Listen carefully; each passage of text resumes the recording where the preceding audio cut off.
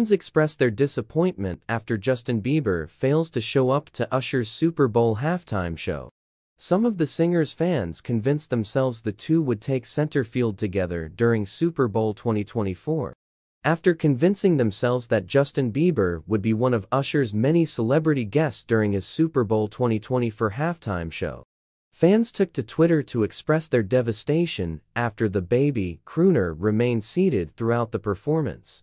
When the Biebs was spotted entering a Las Vegas hotel on Saturday, February 10, fans thought the collaboration was all but a done deal after rumors had previously arisen, suggesting that he was in talks with the singer to join him on the center of the field on Sunday, February 11, but as Alicia Keys, Jermaine Dupri, Ludacris, Lil Jon, and Will I.M came and went, hopeful viewers realized that they were in for disappointment. So no Justin Bieber? One person wrote alongside a clip of someone ripping a flat-screen television off of a wall.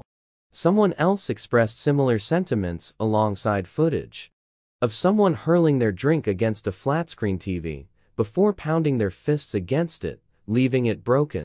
The Chicks in the Office podcast's official account used a tearful gif to emphasize their feelings. When Usher's performance ends and Justin Bieber is still in his seat. Someone else reposted the viral footage of Travis Kelce yelling in Andy Reid's face after the coach removed him from the game for a break, jokingly captioning it, "Where is Justin Bieber?" Another fan admitted to purchasing Paramount Plus to stream the game specifically to see Bieber, uploading a video clip from Family Feud to show how they felt about the failed appearance.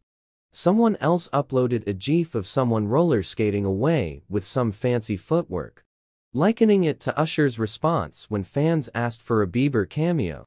Most were still content with the performance, though, in awe over the Vegas-inspired costuming, Usher's shirtless moment, and more.